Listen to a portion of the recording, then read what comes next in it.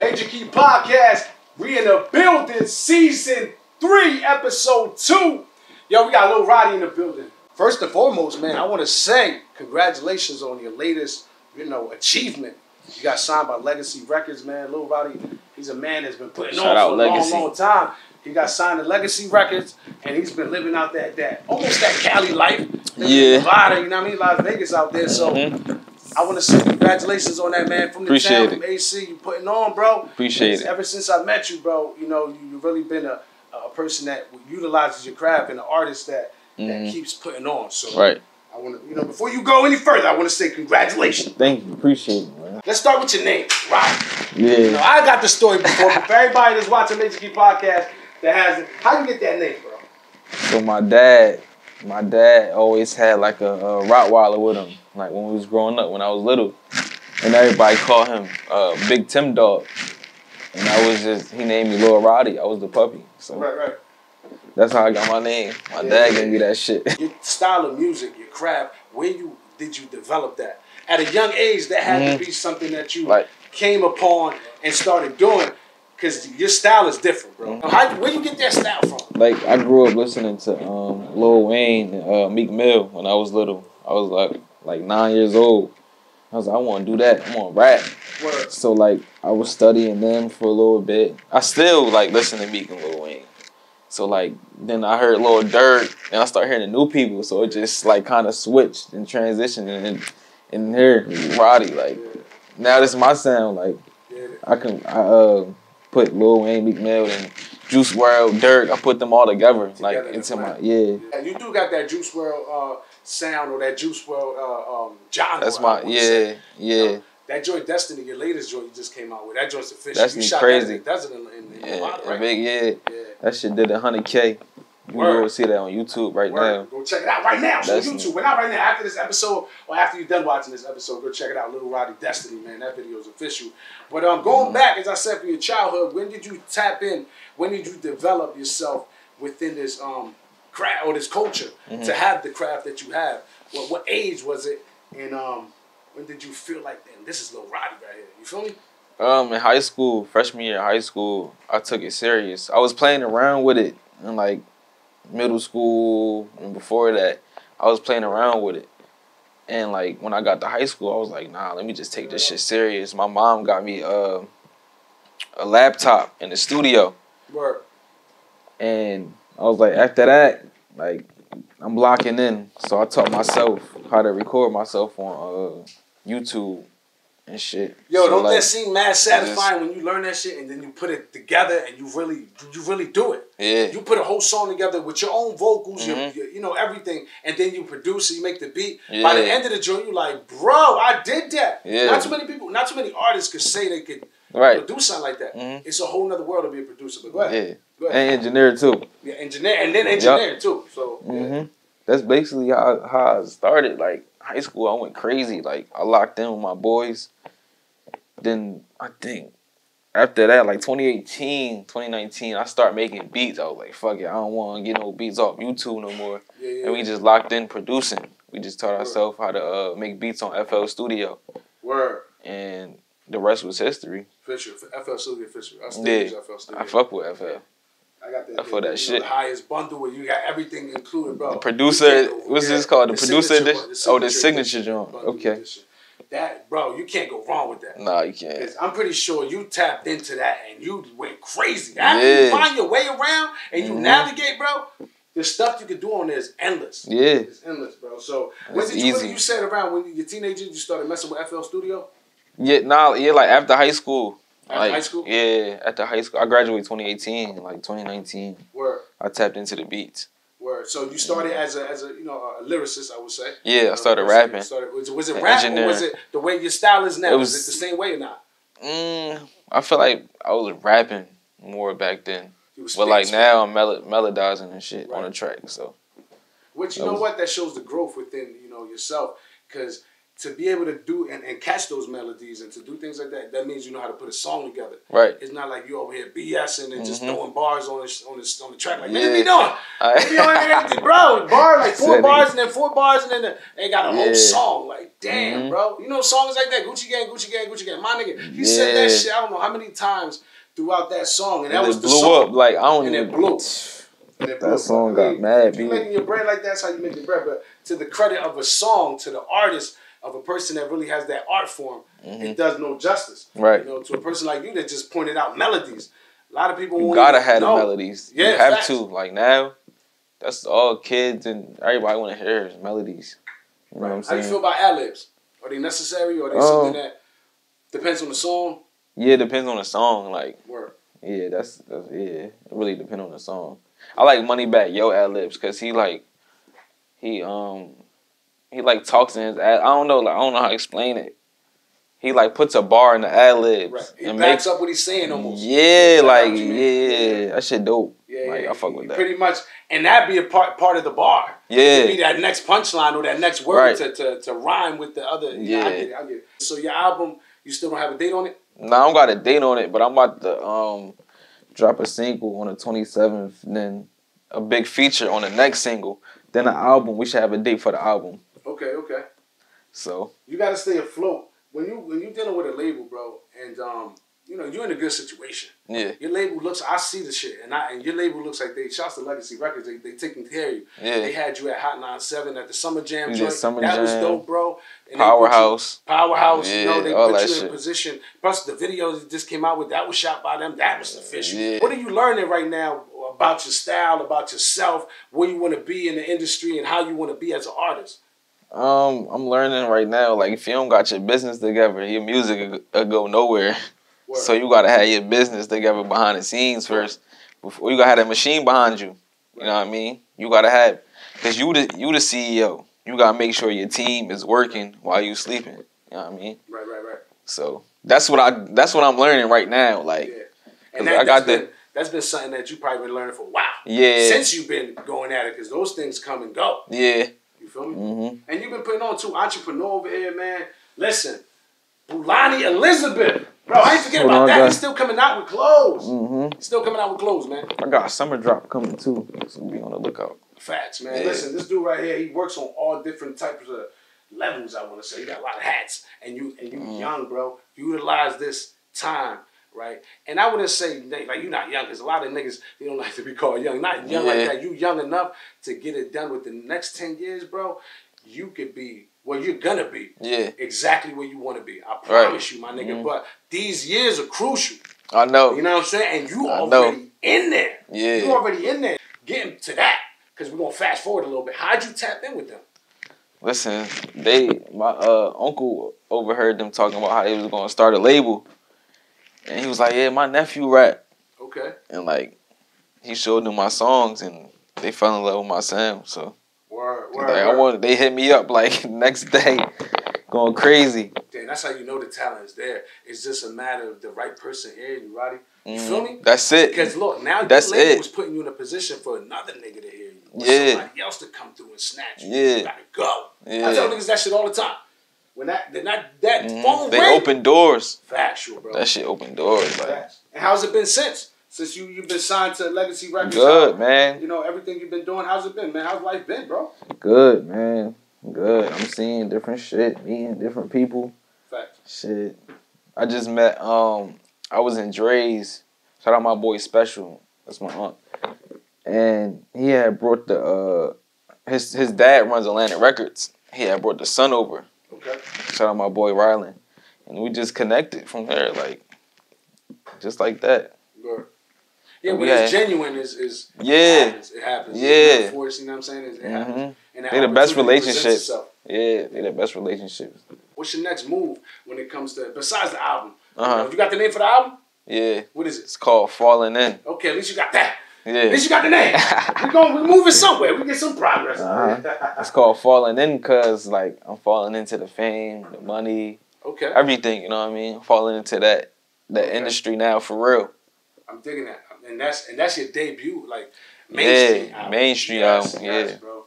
All your other stuff is still on Tidal and Spotify and everything like that. You want to keep that on there, but this is your main joint, bro. This is just the baby right here. You gotta treat it like that. You feel me? So how many songs you got on there? How many tracks? I might do like 12.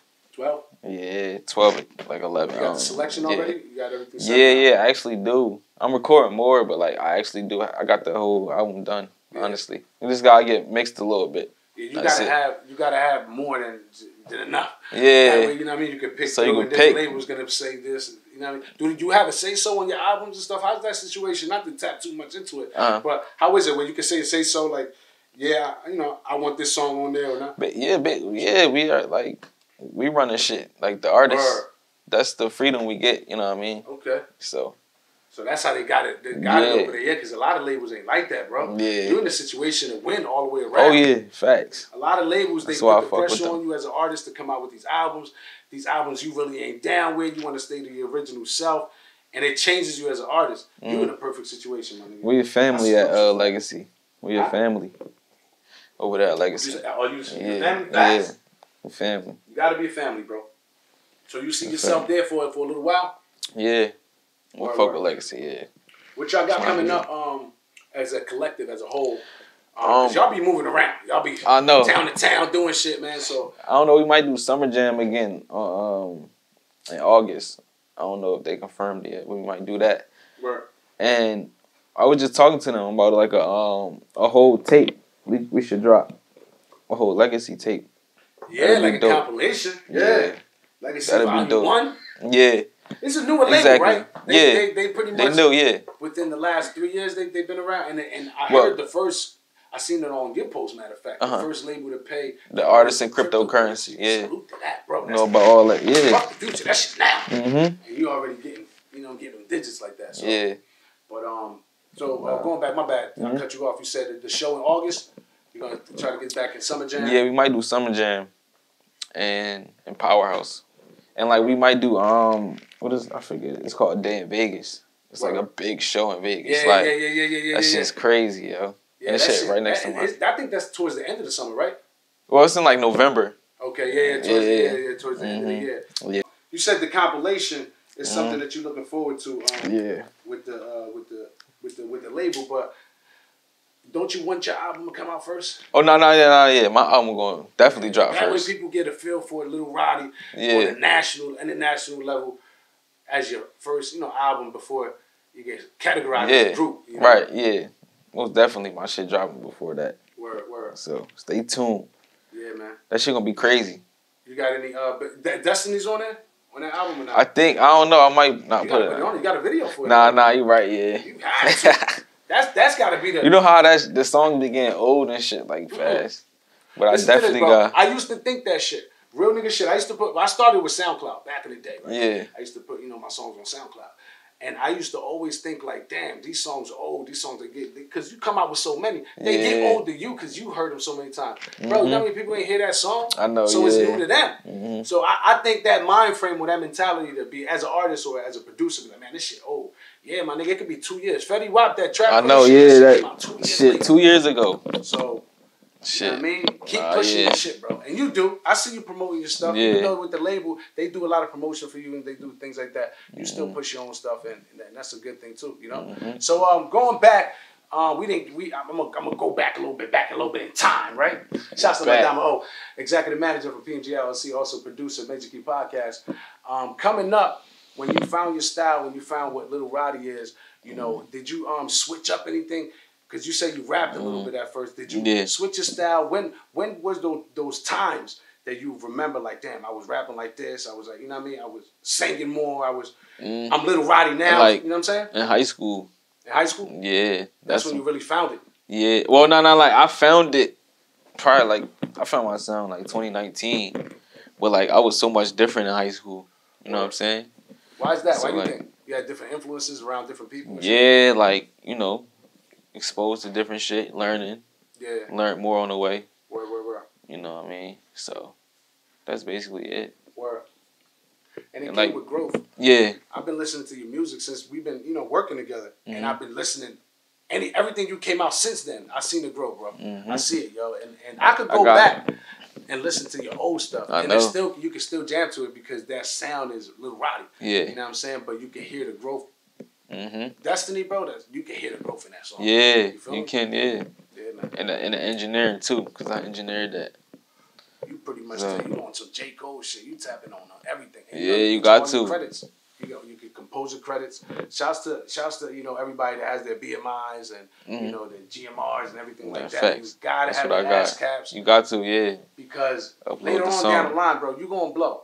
And I promise you, listen, God first always. I always say this, bro. It could be tomorrow, and I hope it is tomorrow. But if your shit is not in line, you don't got that BMI, that's what I'm saying, you don't own your own stuff, bro, you ain't making no bread. You just worked all this time potentially for nothing. That's like hitting the lottery and losing that ticket. Losing the bread, like, damn. You know, and you gotta have your business together, like I said. Facts.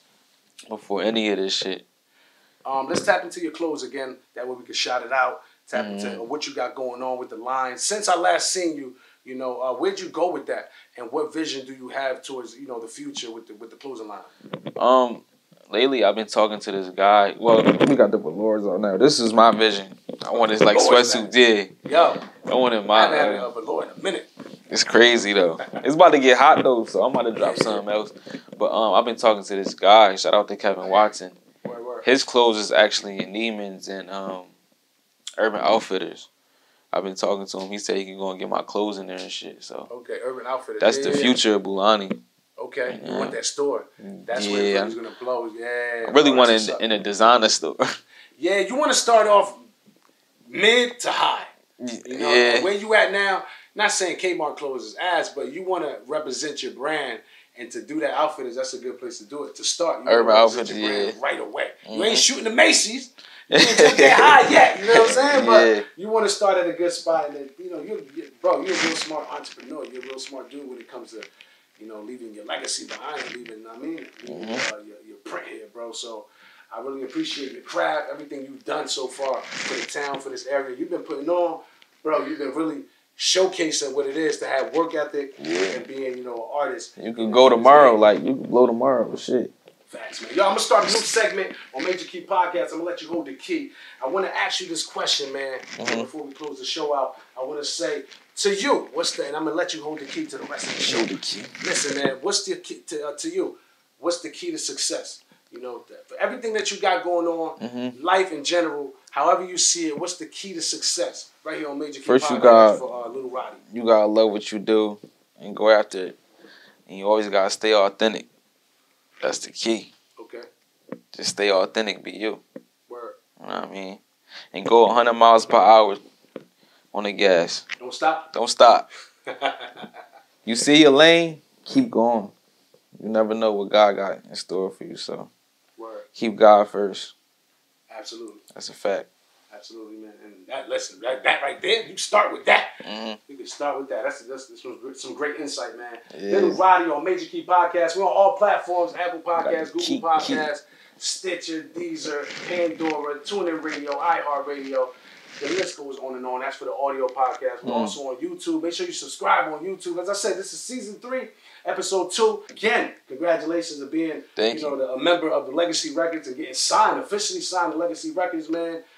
Anything you want to tell the people out there, tell them where to follow you at. Let them know your camp. Everybody that's in here, shout them out. Shout out my boys, man. We got Doom, we got Peso in the back, we got Hunt. Shout out for Alejandro and Tay 60. So you can follow me on Instagram at Lil Rottie, LILROTTIE. On everything, YouTube, Apple Music, I'm everywhere. Facts. So get at me. The latest video that you had is Destiny, right? Yeah, and I got some shit dropping on the 27th. Facts. So make sure you tune in that. Make sure you follow him on YouTube. Subscribe on his YouTube channel, Lil Rottie. That's going up. We got 100K on Destiny, man. Facts. Keep running them views up. Shouts to my homie Lil Rottie. We got it done. I'm gonna be back. Yeah, facts. We definitely gonna be back, bro. Season 3, episode 2 of Major Key Podcast. Like I said, we on all platforms. Make sure you subscribe. Hit the link below. Hit the notification. It was a pleasure having Lil Rottie here tonight and everybody else in the building with us. We'll do it again. Major Key, yeah, you got the key.